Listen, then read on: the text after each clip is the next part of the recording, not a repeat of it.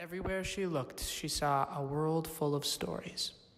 Well, she has one that she hasn't sung. Have you? Well, I'd rather not try that, actually. I haven't tried enough more to do it well. Why don't you just sing it and we won't record it? Oh, I can do that. I'd like to hear it again. Let's hear how it goes.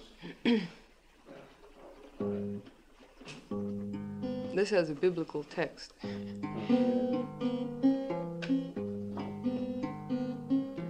I have considered the lilies. They never toil, they only bloom. They never feel chilly or tired or silly, and they don't need much room. When my grandma was little, she and her sister used to go to the movies. It was the 1920s, and movies were still silent. Music and images, and sometimes a black background title card with white text on it, explaining what somebody said or something you had to know to understand the story. My grandma was so little when they first started going she couldn't read, and my grandma would lean over and ask her older sister to tell her what each title card said. And her sister would say, "Nope." So my grandma never knew what was happening. A word has power in and of itself. It comes from nothing into sound and meaning. It gives origin to all things. By means of words can a man deal with the world on equal terms, and the word is sacred. A man's name is his own. He can keep it or give it away as he likes. Lily, calla lily, and the lovely little lilies of the valley. Oh, lily. The culture would persist for a while, but then it would be gone, and there would be very little material evidence that it had ever been. And turn them to be more splendid than Solomon. I walk around wearing the morning sun, the sun by day, the moon by night, and blooming will be my delight. They repeated stories about what happened in Oakland and San Diego like medicine chants, the beer bottles beating down on the countertop like drums. I was consumed with this thought. What happens to the love between a mother and child? What happens to the memories that a family made at the kitchen table when those family members are no more?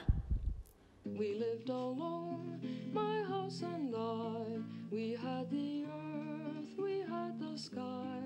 Houses are like sentinels in the plain, old keepers of the weather watch.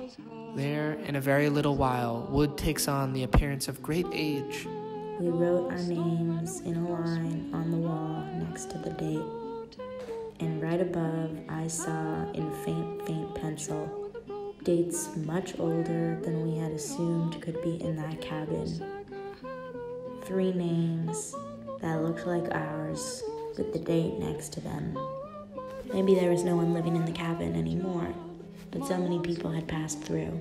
So many names were living on the walls. You imagine there is nothing within, and indeed there are many ghosts, bones given up to the land.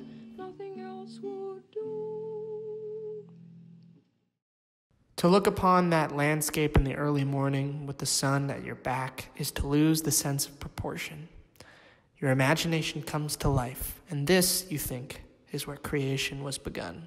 In between 2 tall mountains, there's a place they call lonesome. Once in his life, a man ought to concentrate his mind upon the remembered earth. He ought to give himself up to a particular landscape in his experience, to look at it from as many angles as he can, to wonder about it, to dwell upon it. He ought to imagine that he touches it with his hands at every season and listens to the sounds that are made upon it. He ought to imagine the creatures there and all the faintest motions of the wind.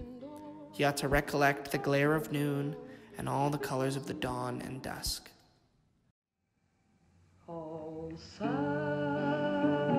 how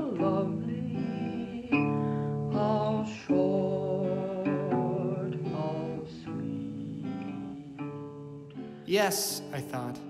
Now I see the earth as it really is.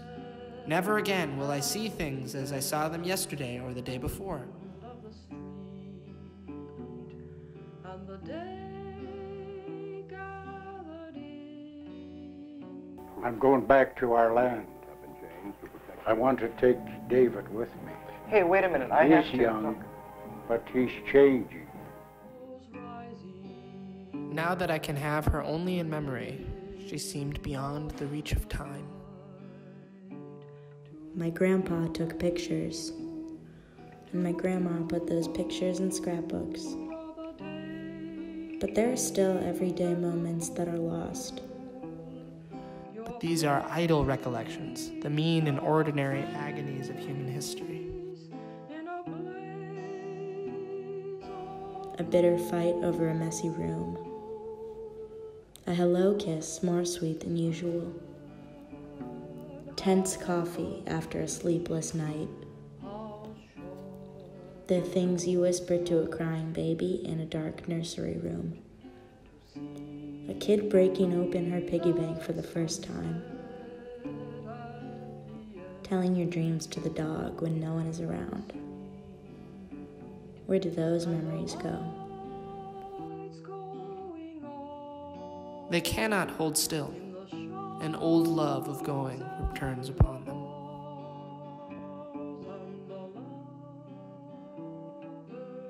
With the speed and density of a driving rain, stars were falling in the universe.